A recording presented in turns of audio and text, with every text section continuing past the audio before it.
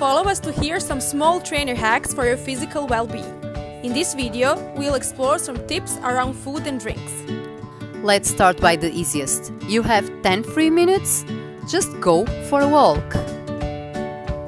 It can be a great way to start your morning, or it can be an after-lunch way to help you with digestion, or an evening walk to refresh your energy. Any extra steps is better than no steps at all.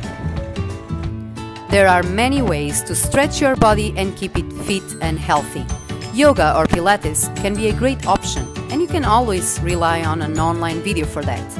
But you can just take 10 minutes to stretch freely in a normal room too.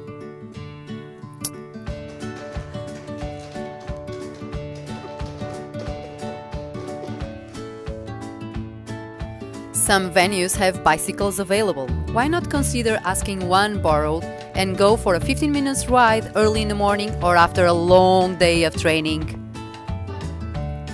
Being seated for hours can be challenging, so every opportunity you can, make sure to stand for a bit and stretch your legs.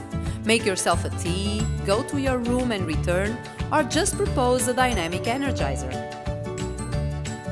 Pay attention to how you are seated during the sessions and make sure you are respecting your body and ergonomy. A pillow can make miracles, or just sitting on the floor can help you.